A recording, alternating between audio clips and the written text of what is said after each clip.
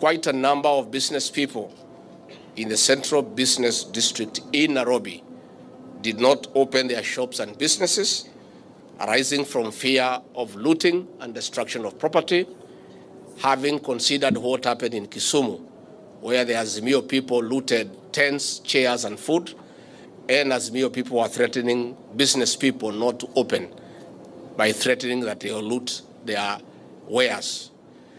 As a result, this morning, because of lack of business in the CBD, the country has lost almost 2 billion shillings in terms of business.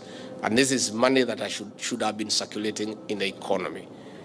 We want to urge these people to consider this afternoon to call off the chaos, the mayhem, the intimidation, because what they are doing is destroying our economy.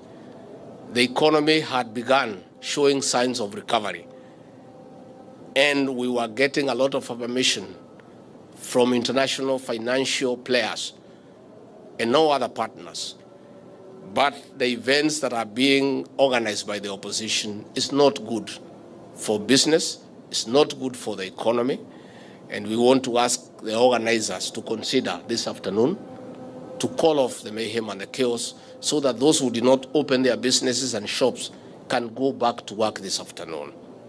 But I want to assure the people of Kenya that President William Ruto has given very firm and clear instructions to the Inspector General of Police to protect life and property. And as this afternoon, the police have taken charge of the Central Business District.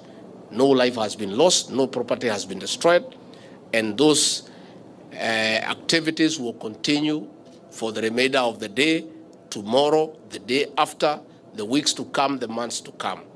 We have a responsible government in office who have a constitutional duty to protect life and property. So we urge the people of Kenya to ignore being incited into violence and destruction of property, because it's not good for the economy, it's not good for the country. And we want to thank those who are courageous enough to ignore threats and intimidation and to go about their businesses in an orderly manner.